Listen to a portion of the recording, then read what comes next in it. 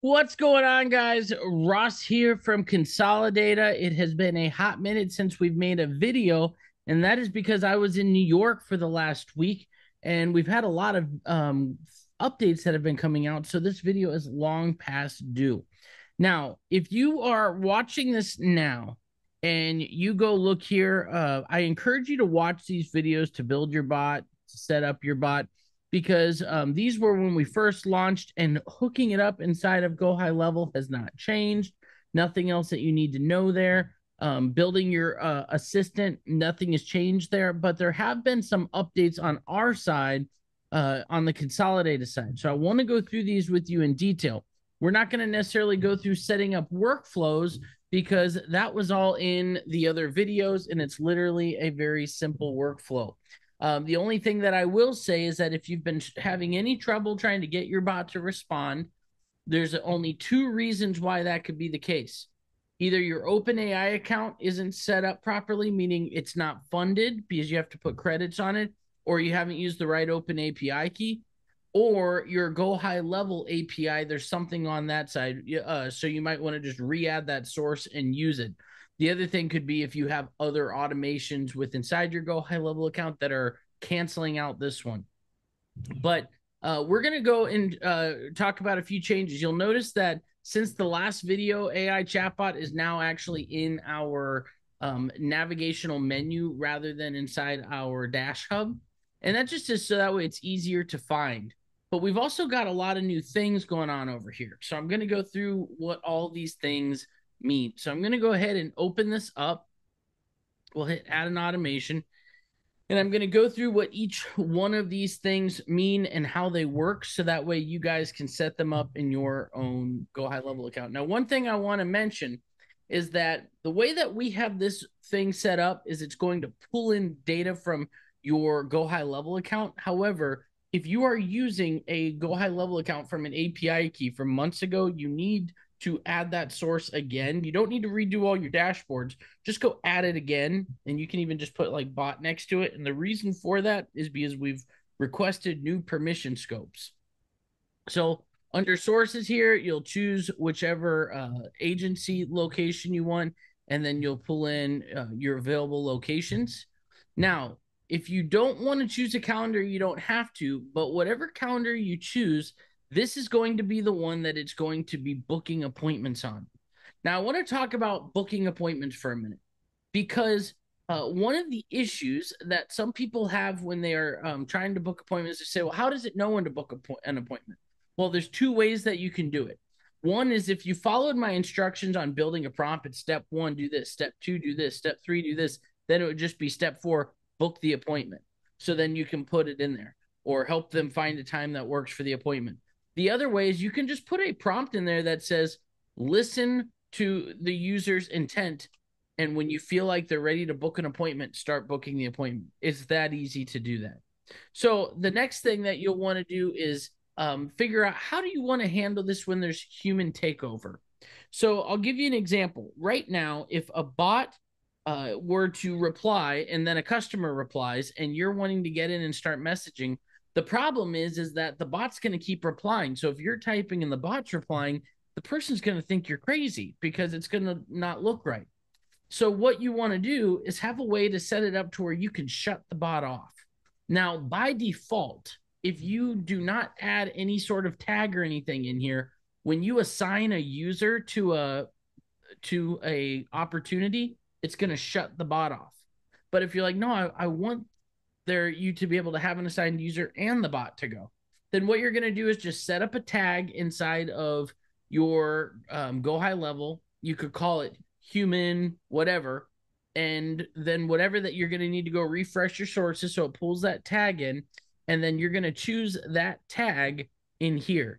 And now if an opportunity has that tag, it will not send it to OpenAI. It will not keep replying on there for you. So it's really easy to do it that way. Now, if you don't have a tag, it's going to do it when there's an assigned user. Now, just to give you a few ideas, you could set something up to where when you drag it over into another pipeline stage, it adds the tag. Jason Rule has a tool out there right now that when you do an outgoing text message manual, you could have it add a tag. We're going to be working on a similar function for that soon as well. But the idea is when the tag is added, then it won't reply anymore. Now, the other thing that we've added now is custom fields. Now, just by default, it is going to update name, phone number, address, email address. So, like if it picks up that there's a name or an email address inside of here and you don't have it inside of your Go High Level account, it's going to automatically update it. And if it's not, let us know, because there might be a use case that for some reason that it didn't do it, and then it can help us dial it in. But it's supposed to automatically pick that up.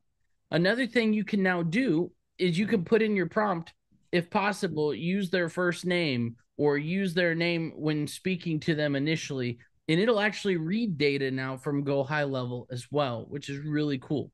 But the way custom fields works is that you're going to select, for instance, I could select revenue, industry, employees, whatever. And then I could put in my step, in my flow, okay, now find out what the revenue is and update it in the appropriate custom field. That would be in the prompt. Find out how many employees they have and update it in the appropriate custom field for employees. Find out what niche they are in and update it and that's how you would do that. And now as you're asking those questions, it's going to automatically be listening for it, and then it's just going to update it. So it's that easy to do it. So, and you can select multiple custom fields in here, as you see. So you just click on the ones that you want. Now for the time zone, the reason why this is important is because if the times that it'll say like, oh, there's no slots available, but there is slots available, or maybe it didn't book it properly, it has 95% of the time had to do with the time zone.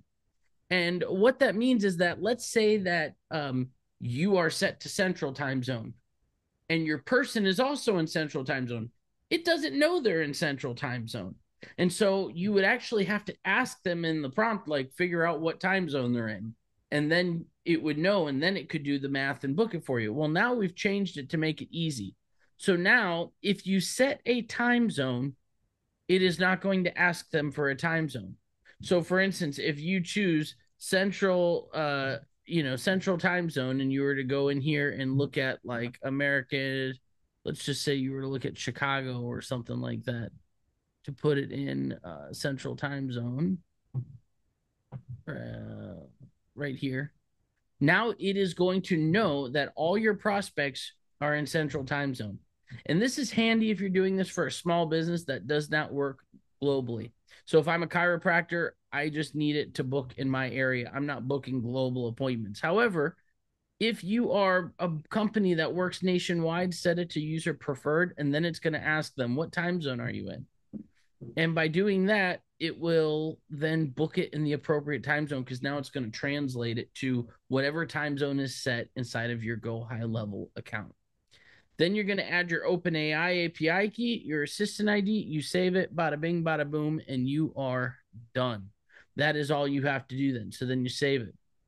Now, let's say that you're like, okay, for some reason, I'm getting an error message. I don't know what that means.